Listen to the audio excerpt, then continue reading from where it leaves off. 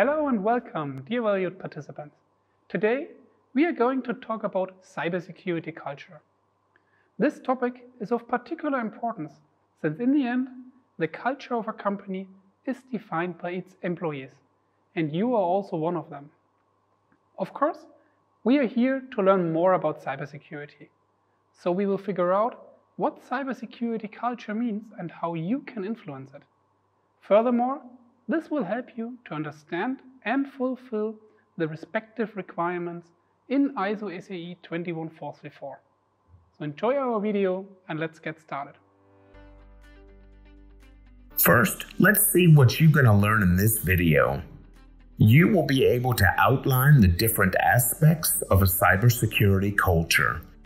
You will be capable of describing the benefits of having a good cybersecurity culture.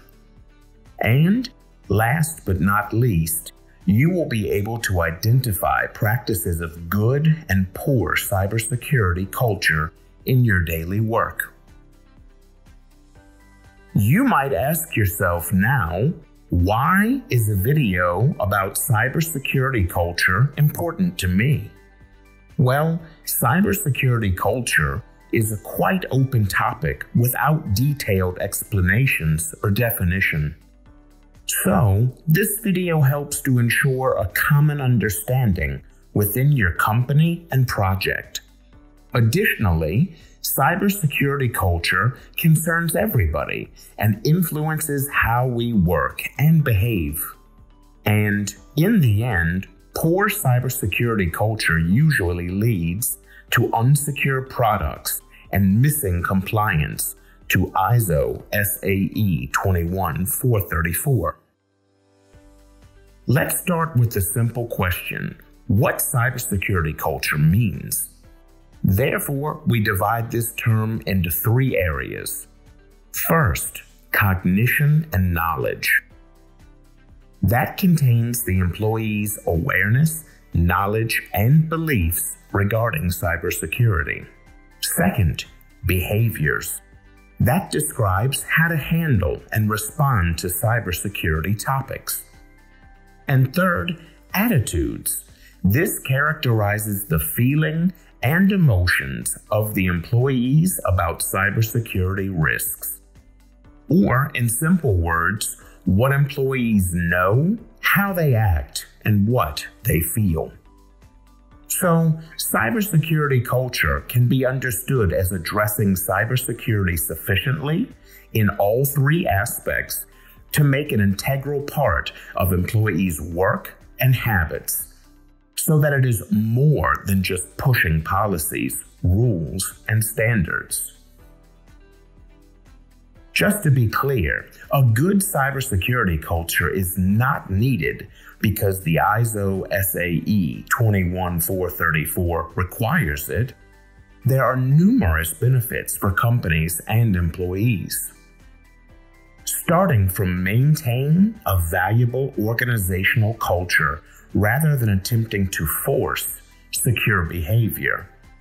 It helps to change the employee's mindset and foster security awareness.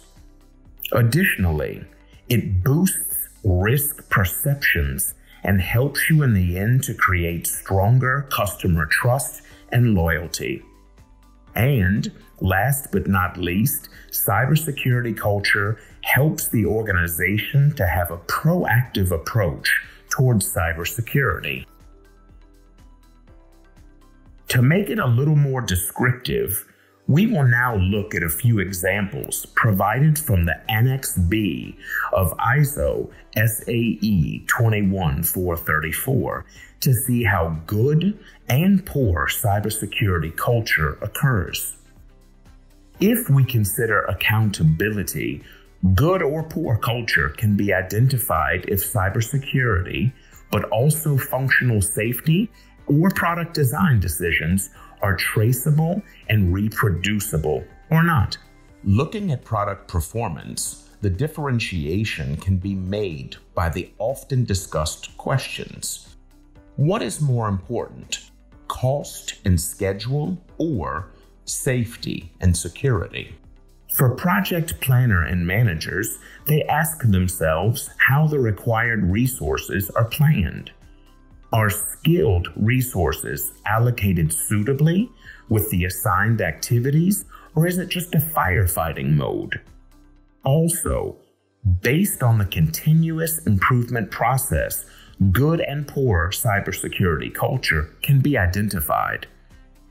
Are the failures from the past taken into account to improve the procedure, or are lessons learned just paperwork?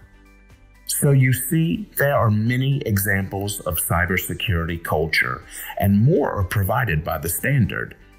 But what should we do if we detect signs of poor cybersecurity culture? In the end, we are all part of our company and projects. Therefore, we all have the responsibility to contribute to cybersecure products. So closing the eyes is not an option. If you discover something, raise your hand. Talk about it with the respective colleague, your manager, or your global cybersecurity responsible. Or, if all else fails, contact the compliance helpline, which you can do anonymously. And make it better. Act as a role model for others. Make clear notes in meeting minutes who made what decision. Remind colleagues about this video when they see maybe just the dollar signs. When you put together a team for any task, proactively ask them if they need any training or coaching. To sum up what you have learned, first, you should remember that cybersecurity culture is more than just pushing policies and standards. Second, cybersecurity culture helps build trust, external with your clients, but also internal with your colleagues. Third, cybersecurity culture is part of the mindset everyone needs to internalize, which also includes you. So keep in mind, everyone can be part of a change. Thanks for watching. See you next time. Goodbye.